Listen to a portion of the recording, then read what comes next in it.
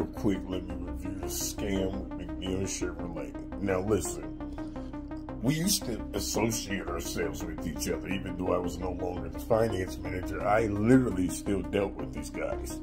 And when the incident happened with our store, when our store was broken into, I shared this information with this institution, these people, shared it with them.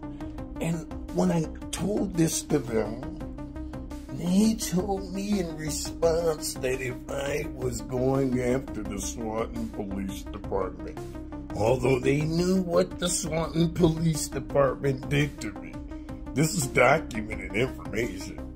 If I'm going after the police department, they would have to disassociate themselves with me.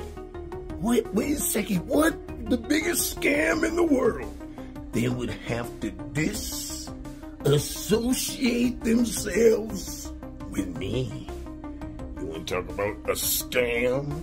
This is what happens to us. And then you want to tell me you can't be tried as a suspect. I'm not supposed to wonder if you had anything to do with anything. This is not first grade. You have to be looked at.